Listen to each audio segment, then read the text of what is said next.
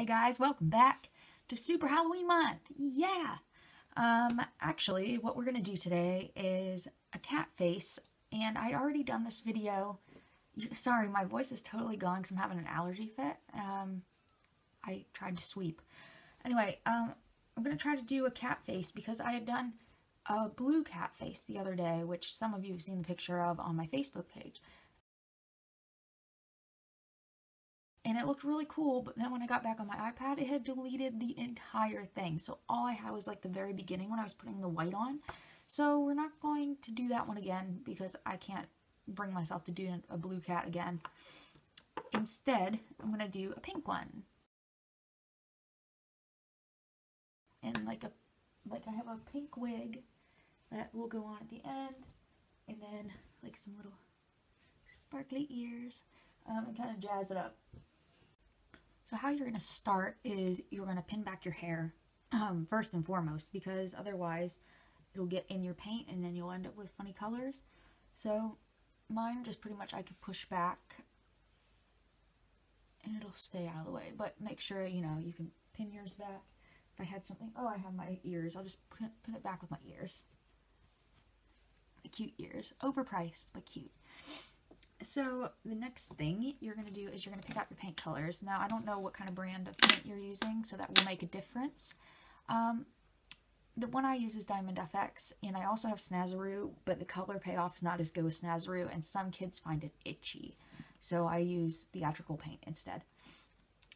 What I'm going to do is just put a dab of water in each of the paint pots. I'm not going to even show you it because it's inconsequential. And then I have pink, white, and purple, which are my main colors. And then my stripes at the end, I'm going to do black. It's pretty, pretty good. Self-explanatory, right? So here's your sponge. You need a clean one to do white with. And they'll stain up a lot like this if you use them a lot. Then you will fill your sponge up with white, like this. The sponge has been cut in half. It was a circle when I bought it. So then you're going to take this over your eyes and make kind of a teardrop shape. Like that kind of a shape. And then you do the same thing on the other side.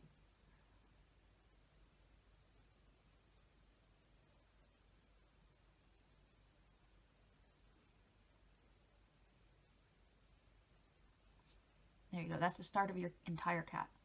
You can go back at the end and touch up, or you can go in now and touch up. It's up to you. Then the next bit, you have to decide if you want a white muzzle or not. If you do, it's like putting a little mustache on. And then if you want it below, you bring it down onto the chin.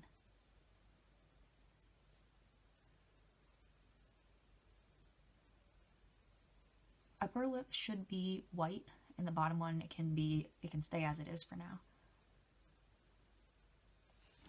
So then the next thing you're going to do is load up the same one with pink. Now this pink's going to go everywhere.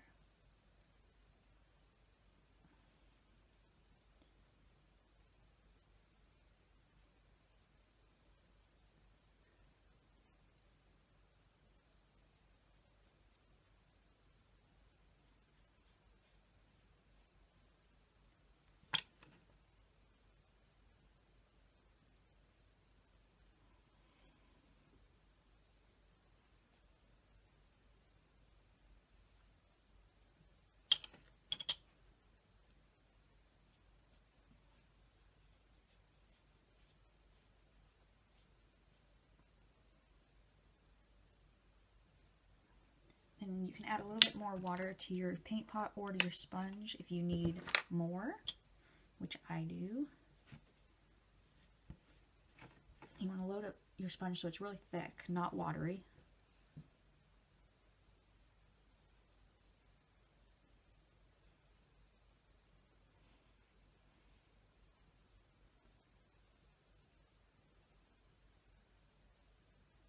Try to cover your brows the best you can at this point.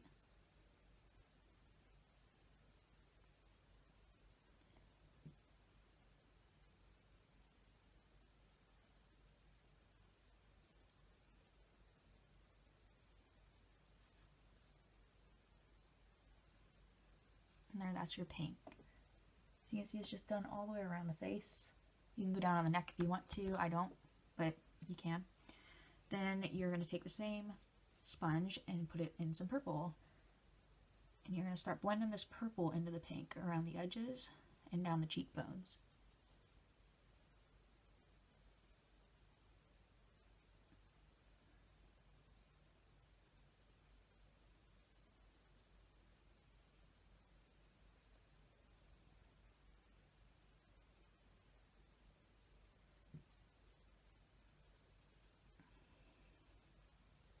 You can use the back of it, which doesn't have any color, just to sponge it and blend.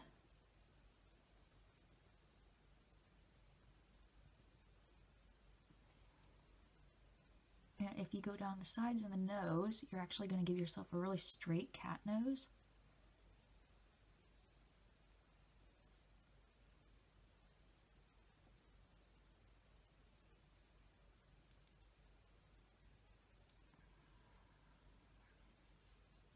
You can load more purple if you want it darker again. And this is just really your base to go under all your stripes. So once you put the stripes on, it'll look really different.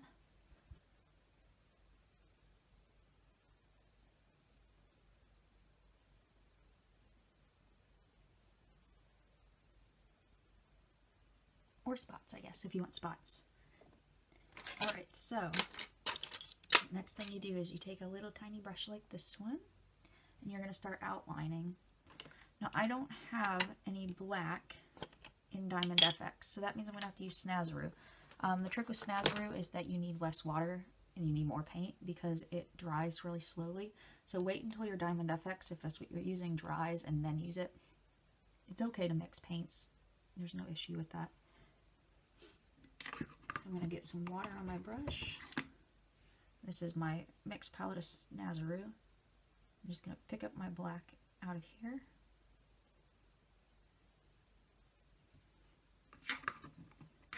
Get more water if you need it.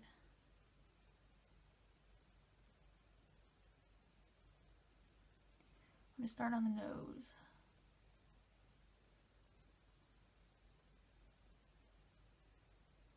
Start just doing the underside, and you can build your nose up bigger.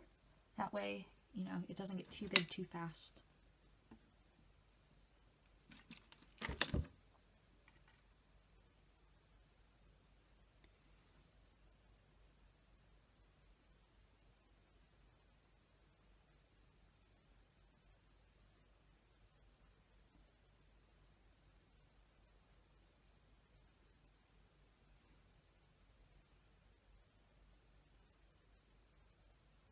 I like to bring my cat nose up higher so it's a little bit more obvious.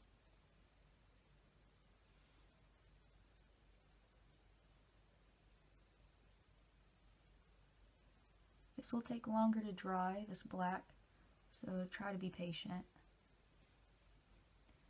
And then the bottom of the nose comes down through the lip. And then you'll paint the bottom lip black.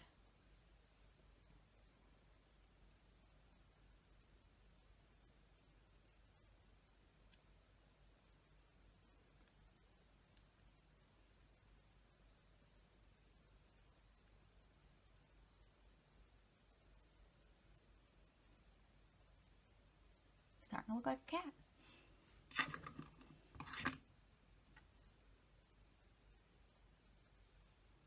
And you can put little spots.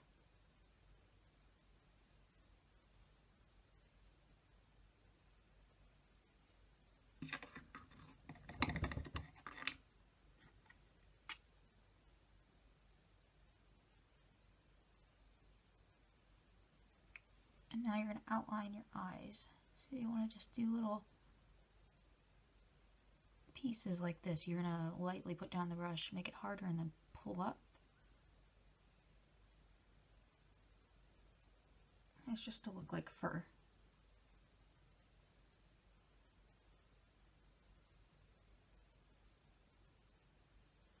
This is probably the part that makes your eyebrows go away the most. If you're still concerned after this, then you can put some white back in over them. But for the most part, it should be okay.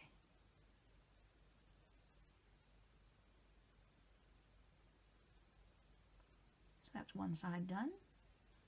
Then you want to do the other side similar.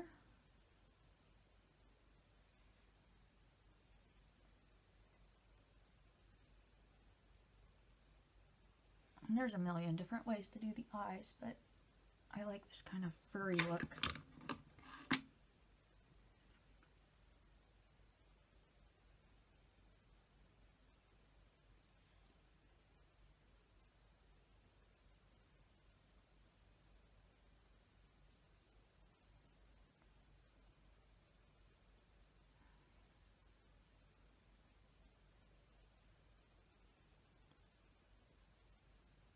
You can always add more or less to make it match up, but relatively speaking, this is what you want. So then the last thing you're going to do is to put your stripes on and to add a little bit of whiskering around your face here. So you're going to load up a lot of this black.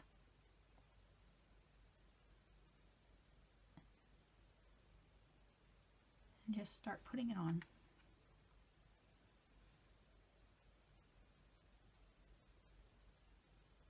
Just as if it's fur, and it's like an outline for your fur.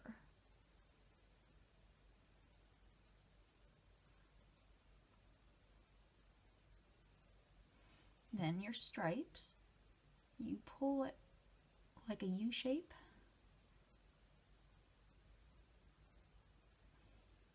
Just like that.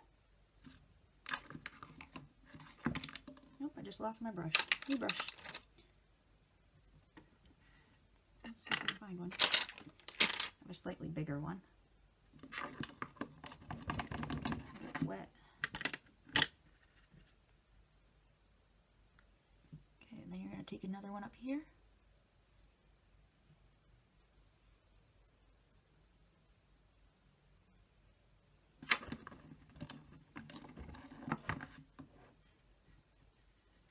That's stripes for one side.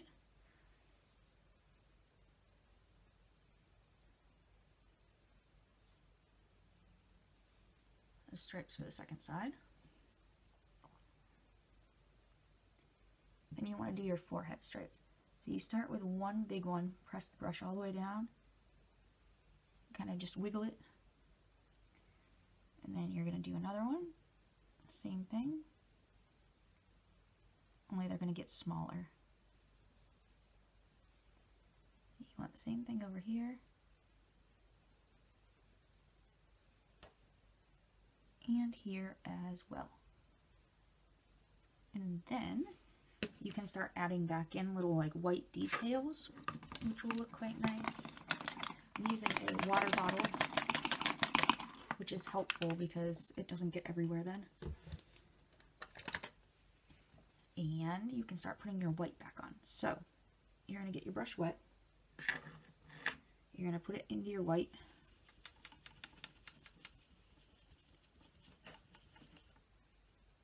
You're going to load white, lots of white. Then you're going to start doing your little details. Like I want spots up the middle. It's kind of come out gray, but that's from me not washing my brush all the way off. You could switch brushes. It's helpful to have a couple. And I would like to line maybe that one.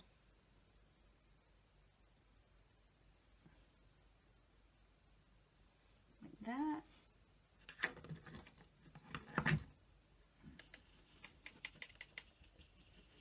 Here we go with some white. You can do this way. Just makes your little stripes stand out a little bit. And then I'll do some on the outside. Maybe down the middle of this one. And then I'm going to put in some spots because I think spots are cute. And you just kind of lightly tap to make a spot. This is a round brush you're using.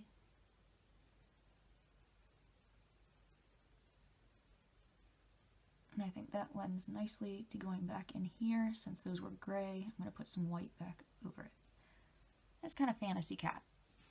Now, to finish off your entire costume, well, before we do, if you have brows like I do and you're worried about it, just stick some more white up in it.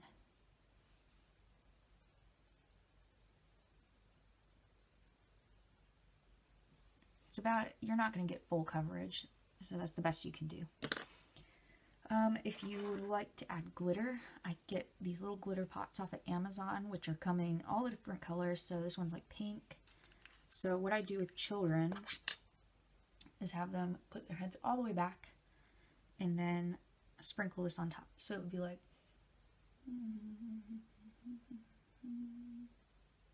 and then there's some glitter on there that you can see. Just make sure they close their eyes. You can do some lines around the eyes and everything, but I know a lot of kids don't like their eyes being touched, so I'm just going to leave this at that. And then what you'll do with the wigs and everything for their parties is you just pick up one of these wigs. You can get them off eBay for about $5, $6. It's not very expensive. On the inside, there's these little loops that hook in to make the wig tighter, and there's a bit in the back that looks like this is where you slip it in. You put those in.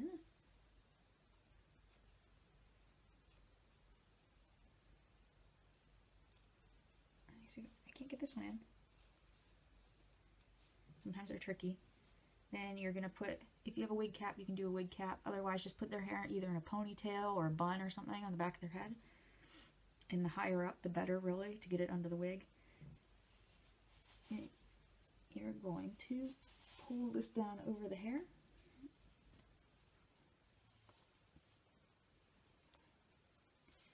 I haven't done a whole lot to this wig yet, if you can't tell.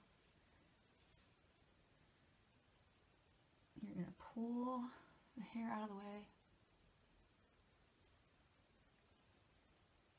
My hair is sticking out because I didn't use a webcam. I was about to say a wig cap. So then you could pinch this back if you have like a pin or something to just put it out of the way. But for me, I'll just use my cat ears.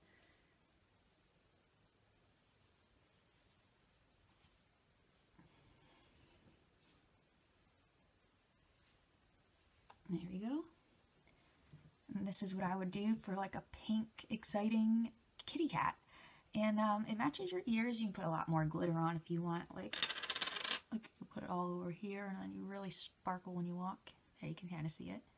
And it's a lot of fun to do this. You put, I know where I'm from in Ohio, and now that I'm in England, it's really cold on Halloween.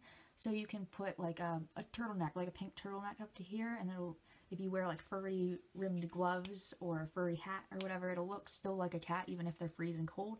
So then they won't be cold and they can have fun trick-or-treating, and it's lots of good fun. And if you're an adult doing this one, it's a pretty easy, quick little thing to do. I just did that in under 15 minutes.